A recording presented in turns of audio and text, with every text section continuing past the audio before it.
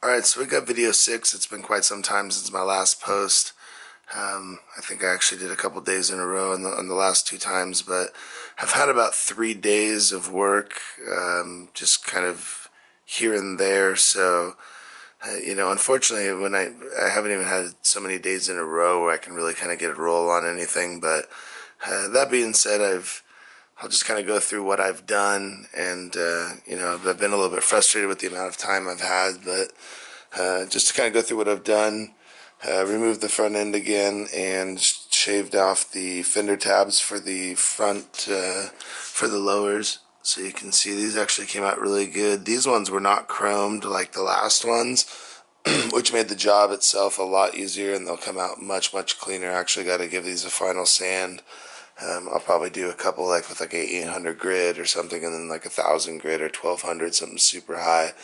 And just get those really smooth. I'm doing the gloss black, so all that kind of stuff just needs to be about perfect, or you'll pretty much notice any imperfections. So just try to get as perfect as possible on those. I have put the controls on, the foot controls, which is obviously nothing major. Put the new pegs on, as well as the shifter pegs. So again, nothing major. The brake side itself, added the master cylinder, went back to like a stock rear brake line. This one had the extended, it was a stainless braided line that was a little bit longer for those foot extensions, but also reshaped the brake arm itself a bit. I'll probably end up doing a drill pattern or a hole pattern in that, and mounted the brake peg itself. I may actually go with it with a small extension on the brake pedal itself as well. What else have I done? The headlight's been raised, so I did the brackets for the headlight, which now you can see the profile here. At least in my eyes, this is just much better, this kind of shape here. So that's basically all I was going for with that. The frame cover, which I'll get into, the tank itself I've been using for mock-up, and I really, really like this tank actually. The more I've been kind of looking at it, the more I actually like it. So it's, these are just my preferences. Obviously not everyone's going to like this. What I would like to do is, or what I ultimately, would like to be, is not have that frame gusset in the frame itself, which I'm sure you've seen if you've watched previous videos, and I'd like to just cut that out. And I know people have done it, but I just don't really trust that for the integrity of the bike. This bike will be for sale, eventually at some point when it's done, and I just, don't think the new owner would really appreciate that. Someone that doesn't know exactly. Again, like I said, I know people have done it. I don't know that they know exactly what they're doing, and if that makes a difference. The rail in the middle of these bikes here, because it's a twin cam, is nothing. This has no structural support whatsoever.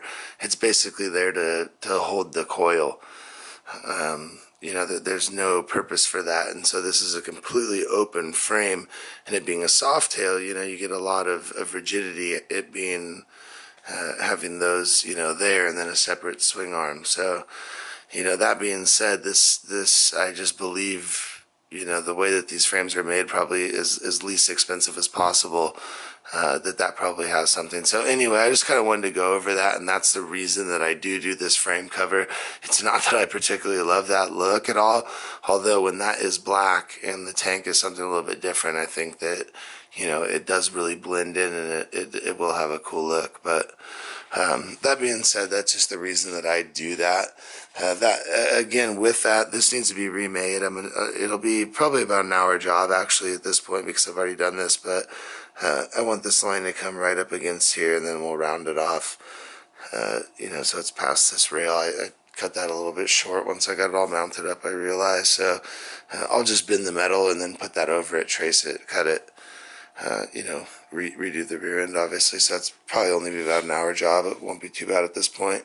You can probably see that the coil's relocated now. It's up in this area, although the cover's still sitting on there. I haven't decided which way I want to go, so I probably wasted about a day if I do go this way, making that little housing that I made previously. But either way, just going to depend on the look I'm going for.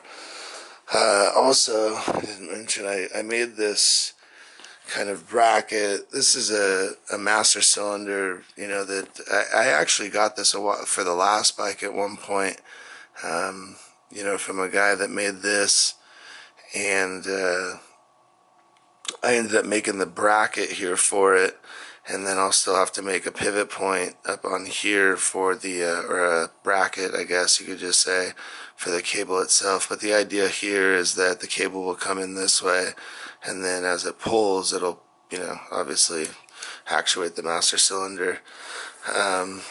The bracket that I made is just basically made to go up in here. I can't really do it with one hand, but inside the frame rail there, it's just right above the voltage regulator and in front of the oil filter. So I haven't made the bracket for the actual cable itself, but also, just started playing around with the actual seat frame, which this will probably be somewhat the base of it. I just kind of started this, and that'll be for actually other videos. I'm going to get into that, and then I'm also looking at possibly doing like a grill type thing, or spoiler. I don't really like to call it spoiler because mine will just be pretty mellow here, but like a dirt guard or rock guard, whatever you want to call it. So I'll probably just do this is kind of the framework that I kind of started with on that. So it will scoop a little bit, but actually when you're looking at it on the frame, it's a bit different. So this was just kind of, again, nothing major. I haven't done any welding or anything on that. The fender, oh shit, I didn't put it on there. But the fender here, I just cut off a back. You probably saw that over there. I just cut off a section of the rear of it here. And then I guess you can kind of throw this on here real quick. I guess that's not going to give you a great look, but somewhere, something like that. So anyway, just keep an eye out for the next videos. I guess it'll probably be about another week or plus, who knows, for the next ones. But I'd like to get out here a little bit more and start getting some more progress done, and get this thing off to powder and paint and get it done. So keep an eye out.